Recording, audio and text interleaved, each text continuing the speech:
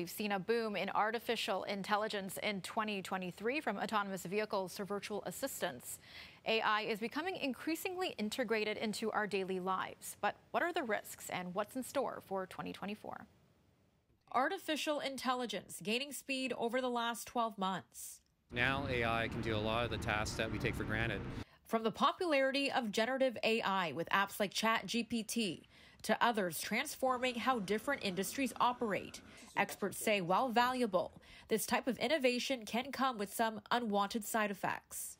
People now are asking AI to do blog posts and to write letters on their behalf. So a lot of the human tasks that used to be done that required human thinking can be replaced by ChatGPT and other AI engines.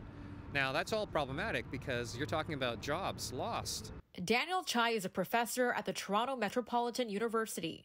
He says job losses due to AI will likely be on the horizon for 2024, along with more of something known as deep faking, in which users use AI to generate completely new video or audio with the goal of portraying something that didn't actually occur. Here's an example. A song by The Weeknd and Drake that they didn't actually make went viral this year. All these tools aren't just being done by large corporations. There's a whole bunch of startups, as well as outside the jurisdiction of the US, there's other countries that aren't subject to any regulation and have different legal environments.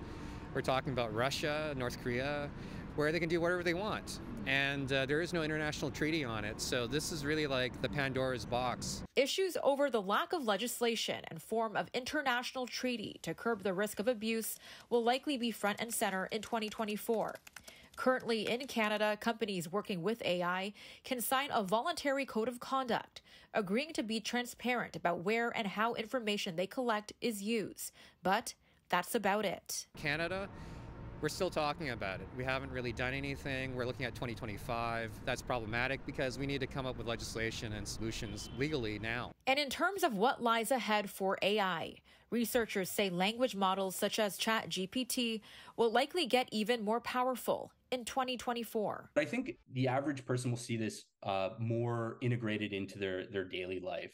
These language models will become sort of an interface to perhaps their email client or Microsoft Word, and they'll start to have more language-based interaction with a lot of the software they use on a day-to-day basis.